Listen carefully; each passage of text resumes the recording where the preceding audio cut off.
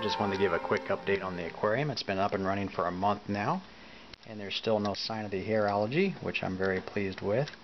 And the plants are doing well. The cardinal plant is still showing some growth, as the other plants. The Rotella's starting to get very tall. The moneywort's growing.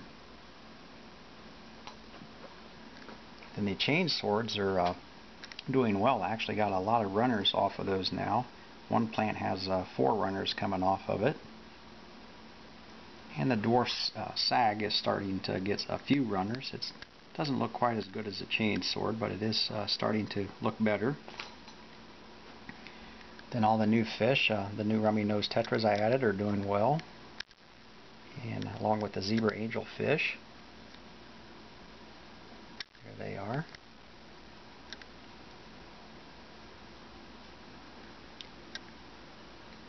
There's some of the crypts really filling out there. And the Rotella back in the corner here is looking very good. And the little crypts there are starting to show more signs of growth and getting full.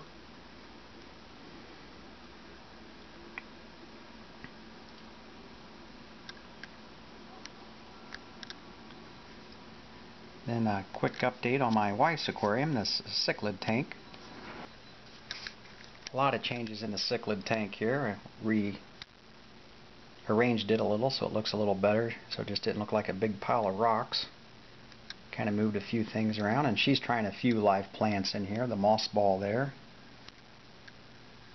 and the Java fern, and one of the plants back there. Have to label that. And also with the fish, quite a few new fish here. Not sure what the names are, and I'll label these too. There they are. That one's really neat, that blue one.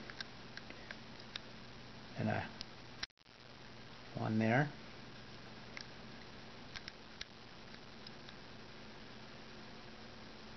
Well, that's all I wanted to show you, and thanks for watching.